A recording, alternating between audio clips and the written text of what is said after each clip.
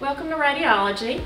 My name is Donna Yeomans. I'm the Program Director for the Radiologic Technology program here at Coastal Pines Technical College on the Waycross campus.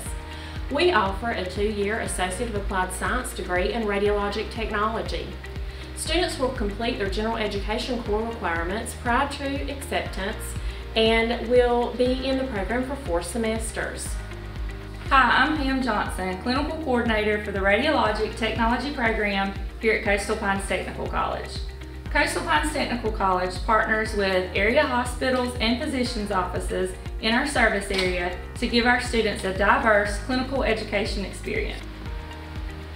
Hey, I'm Cheyenne. I'm from Brantley County. I actually graduated this past May. I was a dual enrollment student and I was able to take all of my core classes in high school, so I was able to enroll right into the Radiology Technologist program right out of high school.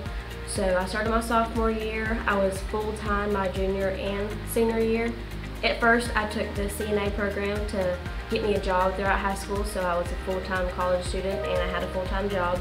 I've always been interested in radiology, so it really helped to find my career quicker than not knowing what my major was going to be, so I was able to go ahead and get the classes in and enroll into the program I wanted to get to where I wanted to be as quick as I could. Wow.